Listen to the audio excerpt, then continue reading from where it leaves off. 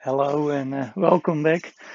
Today I have an old multimeter, and it is from the USSR. And last time I showed you the oscilloscope that also came from the USSR. And if you took a close look, you already saw it in the background, but I didn't think too many people had spotted.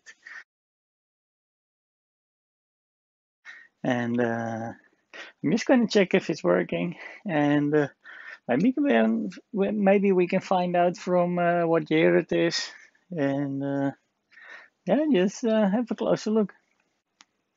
So if we have a closer look, it is a nice analog one. It is reasonable big, even for old size. So if you have here the fluke, well, of course, it's from Bakelite. That is what I did with most of it. We even have a model number here. It is the U4315, probably pronounced different. And it seems it can even do caps. And if you do resistance above a certain level, you need to add voltage because probably the current source cannot handle that.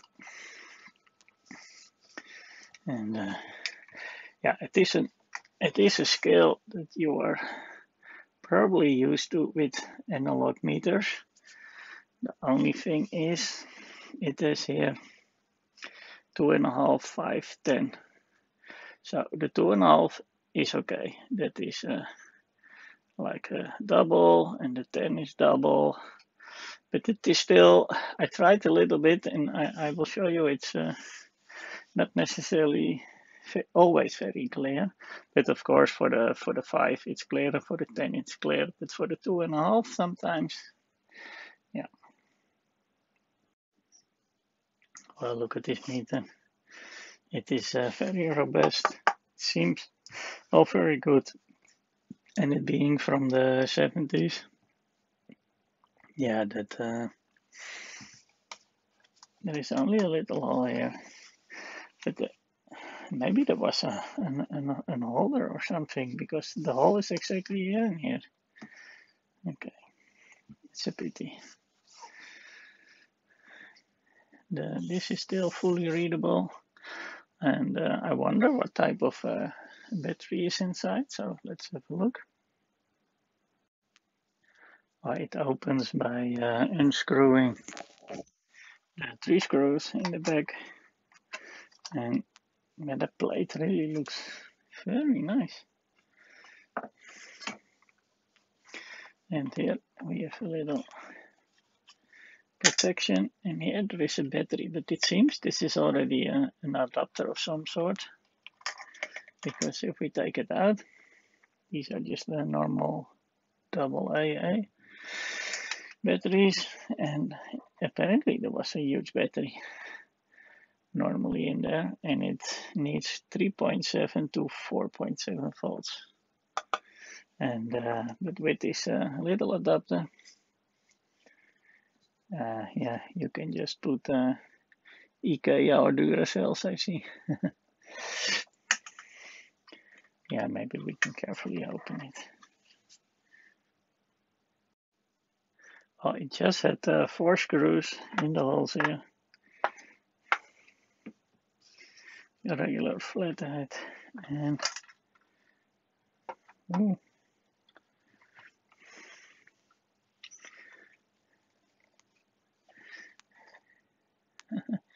big cap, 2 diodes, probably to make from the AC/DC. Yeah, big meter, look at this. And then here we have the switch with, I don't know what is this. These are coils, I think. Maybe it's for the, also for the AC.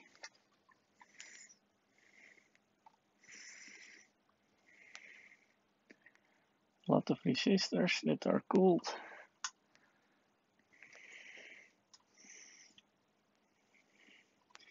If if one of the wires of the batteries breaks, I probably have no clue where to put it back.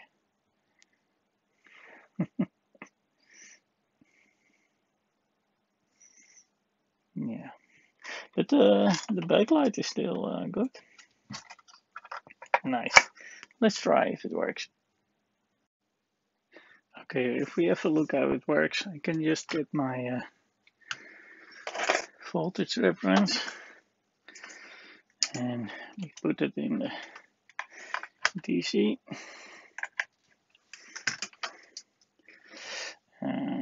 Let's do 10 volts because this one is 10 volt max. So this is 2.5 volts, and this is what I meant, because now if you need to read 2.5 out of 10, yeah, it is one. The 10 is 10 and then 125. So that is not that easy to read. But if you put it, of course, in a 5 scale, then it starts to make sense.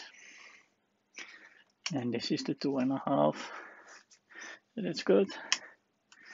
We go to 10 volts. So if you have now 5 volt, it goes here to 2.5, or the full scale here, 7.5 and 10 volts. So it does work and not bad at all. And on the 25 scale, yeah, this is harder to read now. The 2.5s, they are difficult to read, at least for me. Because now you need to know it is 10, because this is 25, and then it's 20 divided by 2. It is, yeah. But it's all very nice, it still works. And I found out it is from the early 70s.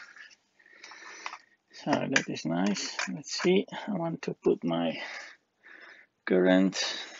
It can do maximal 10. So let's go to 25. Let's see what it does.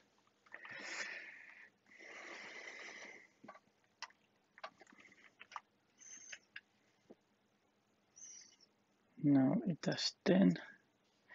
Let's go to 5.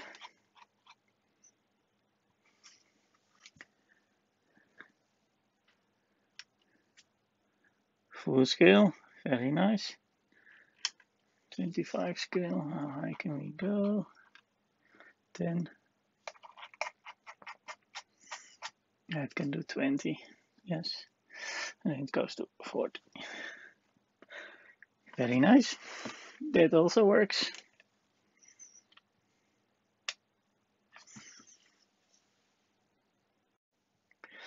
Okay, and then also we have the ohms setting. Then you need to push the middle button for the ohms, and then it works like this. So that is 0 ohm, and then resistance goes down. But when you start using the K, then you need to push both the buttons.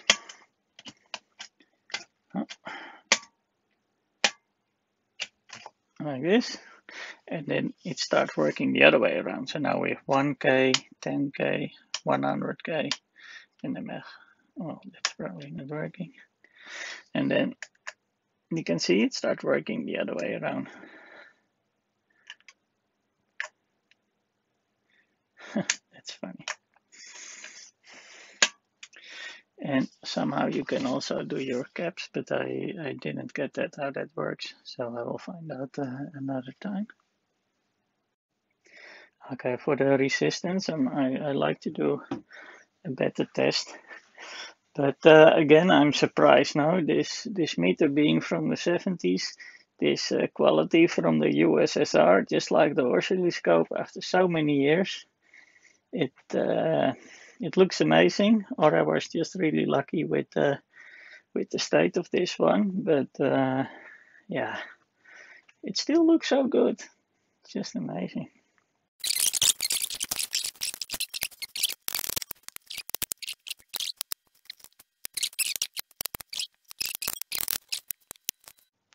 Okay, I think I figured it out. If you put here in the K, in the normal ohms, then now it's 0, and now I do 1K, goes here.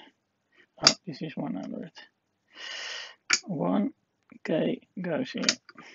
100, 100, 200, 300, 400, 500 ohms. And then we go to the 1K, 2, 3, and then of course it gets less readable. 5K, and then almost to 10. But if you need more than 1K, then you need to go to the multiplier with the 2 buttons.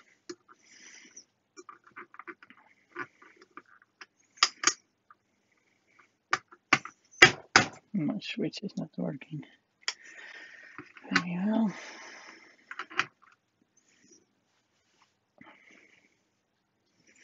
Okay, now it's in the 10K scale, so 1, 2, 3.